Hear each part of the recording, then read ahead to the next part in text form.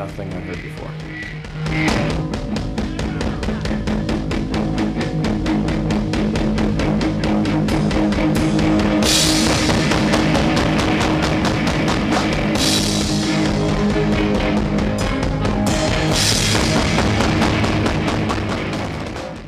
Sort of changed everything that I was doing in music.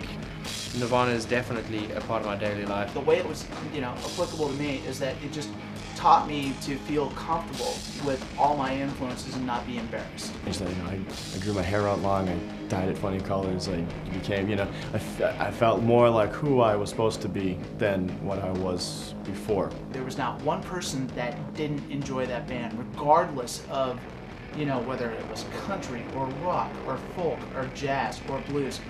Everybody loved that band. So it had a pretty large impact.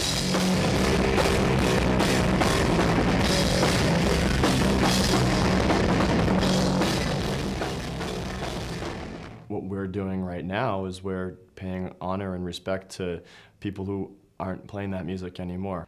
I get to do those songs justice. They get to be played again because there's a very good chance that those songs won't be performed again. Try and do the absolute best job that we can do, and we'll get out and play some shows, and if it works, cool. If it doesn't, if people aren't into it, then cool, then we won't continue it. We love those guys, we love the music, and that's why we do what we do. I love the music so much, I love playing it. I mean, it was what got me into playing guitar. It reminds you of how wonderful those songs are and that they're timeless. It's definitely a really, really cool thing to be able to play them.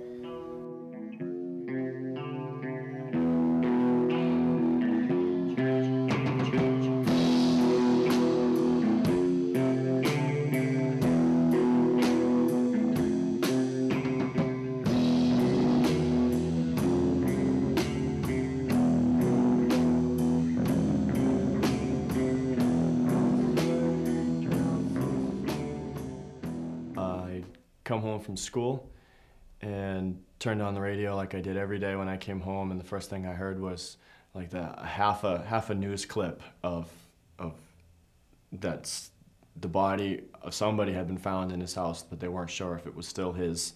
But you kind of know in the back of your head when you hear that. I walked up to the counter to buy my tickets, and the guy looked at me like I was crazy.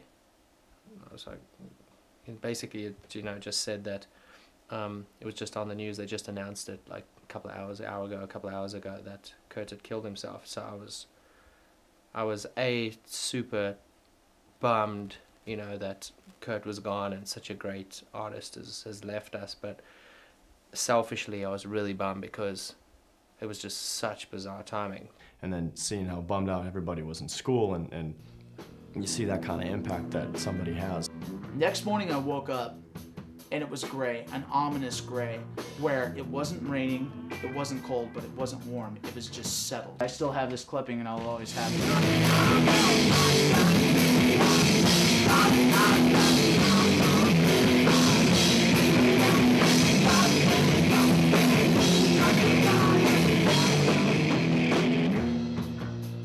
We do get a lot of criticism. It's something that's very personal with people. I think that the initial perception is, how dare you? Definitely some people give us that like, how dare you vibe. Never ever do I feel like, oh, I'm Kurt, I have to do this. I don't. The shoes of Nirvana, yeah, they've got some big chucks to fill, Who do you think you are trying to do what Nirvana did when, there can only be one Nirvana? Nirvana's legacy is very intimidating. To say that we're going up there and continuing what they were doing is a tall order. I mean, those guys changed rock and roll. Nirvana's legacy is very intimidating. The legacy of Nirvana doesn't intimidate me at all. It inspires me. I feel like I have to hit harder. I have to do the songs justice. I have to make sure.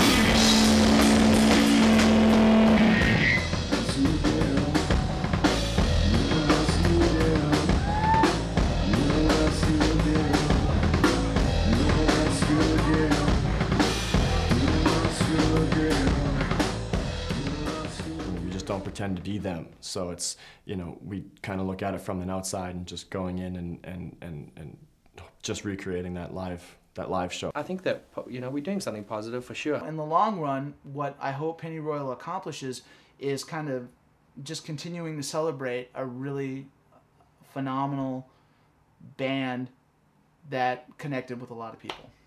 It's just what it's about, and we stay true to the music, and that ultimately is the bottom line, is that they are all about their music and what they did, and, you know, and that's what we at least attempt to do.